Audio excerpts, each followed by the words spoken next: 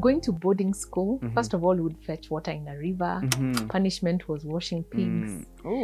And it was difficult. Why are you washing pigs? It's punishment. And it is one of those things that is meant to instill, the hardship of it is meant to deter you from ever thinking about crime or doing something sinister again. But what I appreciate about that is that, after 2-3 times, you don't want to really keep going through that. You never even want to do it again. Or even going to the fields, to weed or something like that. And so with time, you quickly come back on track and you realize, you know what, I don't want to keep doing Let me go back to the straight and narrow. Exactly. Yeah. So what happened was when by the time I came home, there was such a transformation in my life. You're responsible really for how, when you wake up, what you do, so long as you're in class on time. And so it really, you see, like this water we are fetching in the river, which is not a short distance, is that one bucket has to help you shower, help you wash your clothes, and do your duty. So you learn a lot of life lessons there. Although at that point it was hardship, there were a lot of life lessons that were so fundamental for me. So by the time I was 11, I was able to take myself to Embu and back. I could carry a bucket of water I cannot carry right now. I would carry such a big bag. And so that transformation, I think, brought in very early independence. Yes, and it was amazing. And so my parents, with this, what they saw in me, decided that I think this is the thing to do for all of us. But I think one of the things I caution is that what works for one child doesn't always work for others.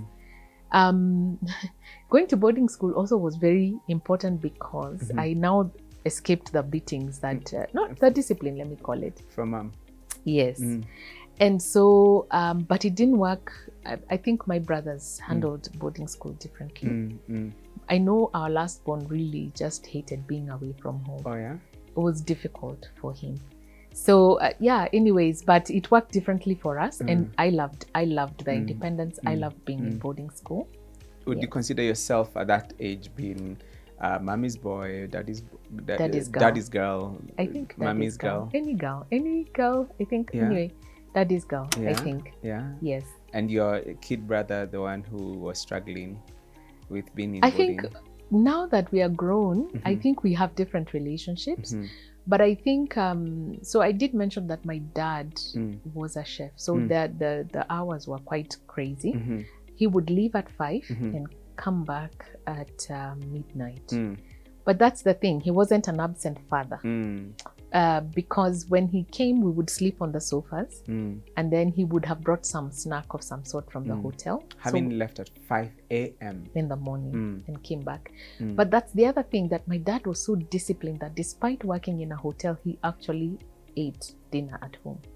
Consistently. Homemade food. Yes, consistently.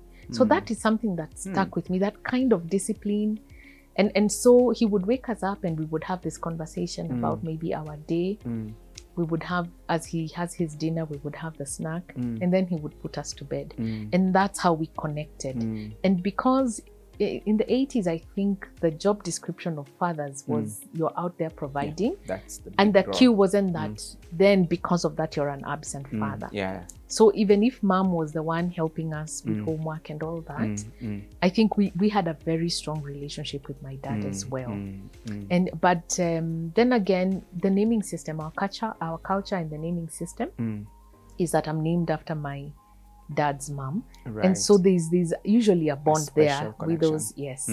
And being the only girl, I think it was natural that there was a very special friendship, not because my mom wasn't a friend, she was the disciplinarian. So as a child, usually that's the person you keep at arm's length, but you know, with my dad, it was a bit different. And so like in boarding school, when I first reported, he took me.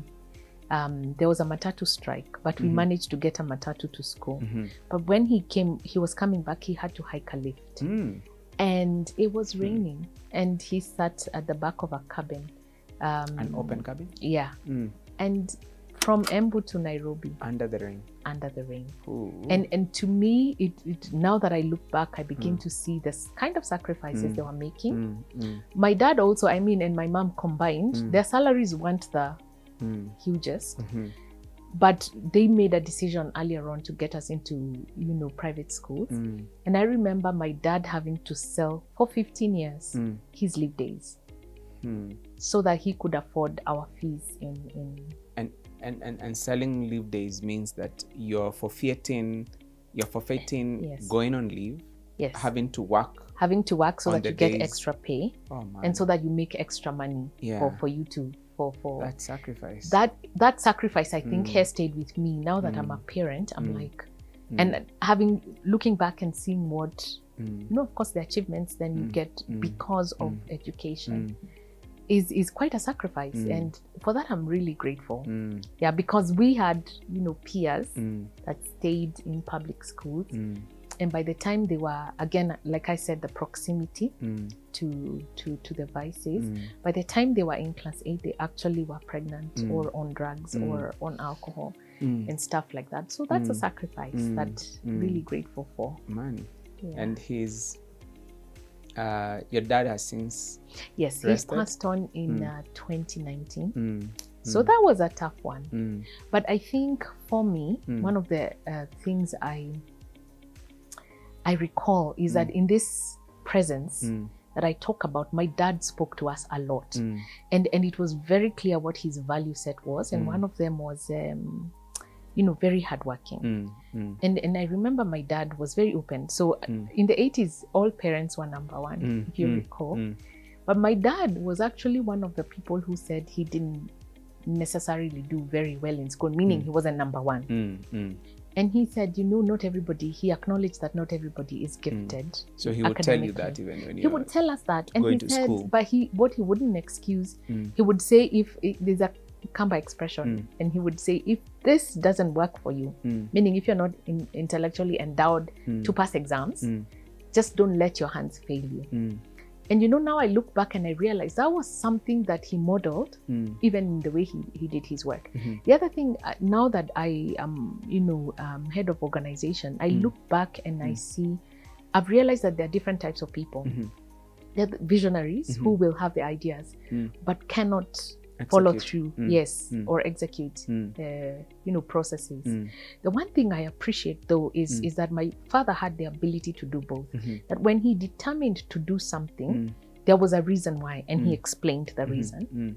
And then he was determined to get it done from start to finish. And he really emphasized a lot on process and finishing. And that's something I cannot tell you how much I appreciate, because it is in doing the mundane things, it's finding the extraordinary in the ordinary, that you get stuff done, that vision then becomes a reality. And it's a unique ability actually to have both the bird's eye view and the worm's view. Precisely. And have both of them balanced. It's a sweet spot, because as you correctly put it, some people are only gifted for bird's eye view, and some people are executors, therefore they'll be extremely good with the detail but not never see bigger picture. So if he was able to combine and be ambidextrous enough for both, that's a really good gift. That was awesome.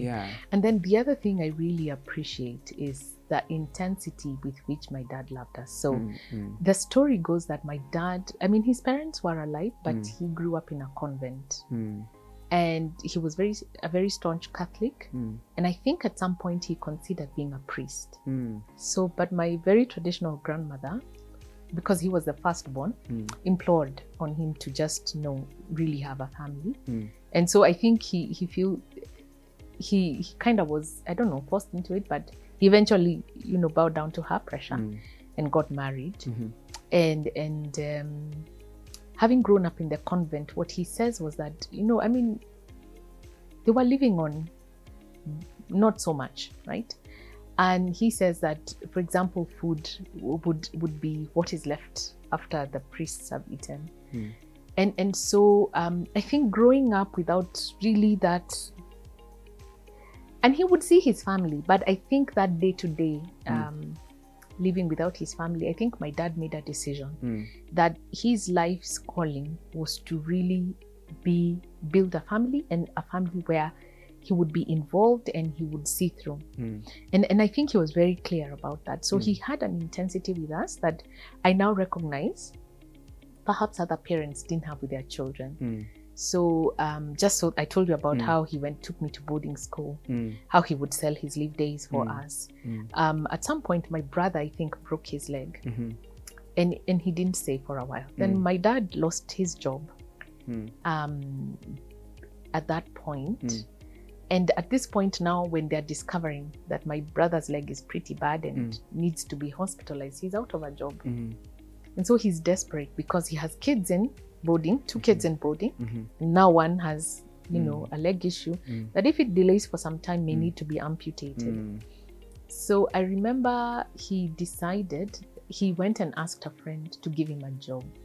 But the arrangement they made was, don't give me physical cash. Just pay for my kids and let me know how much I'm gonna, or how long I'm gonna work for you. And so that's, and I now know, or at least I got to know that he would leave Kariobangi North and try, you know, different shortcuts to a place like town on foot. Then so that he saves money so that he's able to then get transport from town to Karen to go and work. And that's not a small distance. It isn't a small distance. And then, so my brother is now hospitalized and he sort of like gets the same arrangement. But at this point when they're taking him to hospital, my dad couldn't sit and wait. So he actually took my brother on his back and he started trekking so that they find the taxi somewhere on the way. And so that kind of intensity is something we grew up with. And my dad would take each one of us, even as old as when I started working, he would actually take us on dates, each one of us. And so because of being a chef, his love language was food. And so we would be taken to the Serenas and the Intercons and others. The choice would be yours, and then you would just have a one-on-one with him. Yeah, that's so beautiful. One time actually, I was in the office and we were all getting out for lunch as colleagues. And I find my dad downstairs and I'm like, oh, Dad, hi. And he just talks very easily with my colleagues and laughs about a few things. And then he says, today, I'm going to have to take her away from the park. And it's just me and her. One day I'll come and take all of you out. And that was really special. Yeah. So that bond, I think, is something I really treasure. That's really nice. Because we knew our father's heart. We knew what he wanted.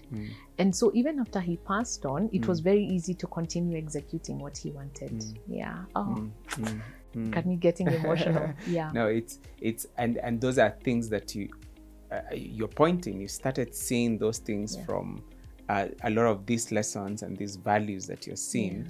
You started seeing them from back then, you know? Actually, can I say that my dad, I said he wanted to be a priest. And so obviously then it means that he had a very strong faith. And my dad, as early as I can remember, we would be shipped to church early, a Holy Family Basilica, early in the morning. And my dad knew all the Latin songs. Catholic, the Catholic Church is very procedural. I mean, time for standing, time for kneeling, all the Latin songs. And it was very interesting because there wasn't any question about what needed to be done. But the reason I mentioned this is because, you see, as a young girl, you don't realize how much your parents determine the compass, your compass, or how you navigate life. And one of the things I noted is I never struggled with my faith, for example, because my dad, who becomes like your first point of call as a young woman on either navigating male relationships or even seeing God as a father, I never struggled with that because it was very clear what needed to be done, or how he modeled that faith and his values so clearly that there wasn't any question about that. So that's something I really appreciate. That's amazing. Yeah, that's super amazing. and may he continue to rest in peace and to shine on, to shine on for you and your siblings, and for his legacy to really live on through you and through your children and their children's children. And I think for me, perhaps because it wasn't too long ago that he passed on, one of the reflections I had was, so at some point I'll talk about his work, but you know, it got to a point where he was so clear about what he was put on earth to do, that when it was time for him, he actually kept saying, I look back and I realized the last maybe 1 year, he kept saying, I'm so tired. I now need to finish my projects in Nairobi so that I go to Kitui and rest. And to me, it kept feeling like it's retirement, so any parent wants to live city life and go back. But imagine, it's on the burial date that I realized to Kitui to rest meant he knew his time was up.